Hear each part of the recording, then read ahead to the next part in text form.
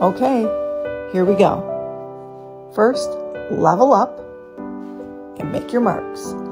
And then you're going to push that little pin right into the drywall, all the way in.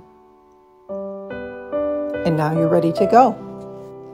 Hang, and it's just that easy with these easy up hooks. They hold up to 20 pounds. Today I started to just hang this pretty little earring bracelet holder that I DIY'd for my Glam bath. I made it with a couple Dollar Tree items, some wrapping paper, some zip ties, and some hooks. And I think it turned out super cute. I can't believe how much it holds.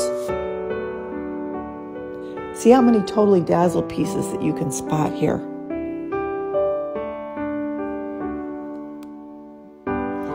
And I was on a roll, so I ended up rearranging and hanging some long-awaited items I've been making and collecting for about a year now. I've had this beautiful Shabby Chic shelf from Hobby Lobby. Say that 3 times fast.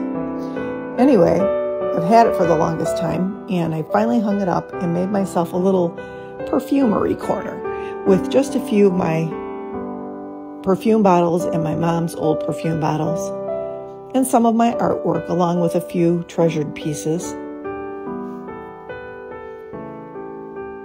I love the way it looks. And who can remember me making a beautiful jewelry holder on a Facebook Live about a year or more ago? Here it is. I finally got it hung up and functional. There'll be more coming soon.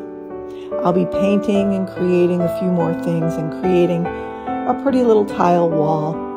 Stay tuned for part 2 and possibly part 3. See you soon.